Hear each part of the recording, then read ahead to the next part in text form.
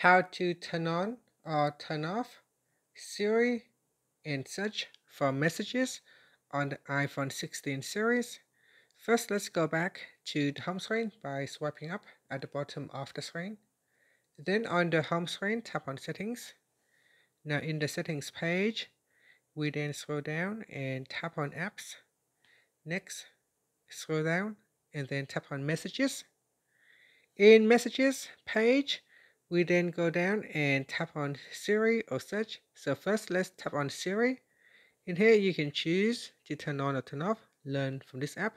So allow Siri to learn from how you use messages to make suggestions across apps.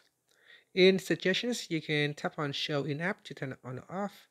You can turn on or turn off, show messages on the home screen, suggest app, and suggestions, notifications.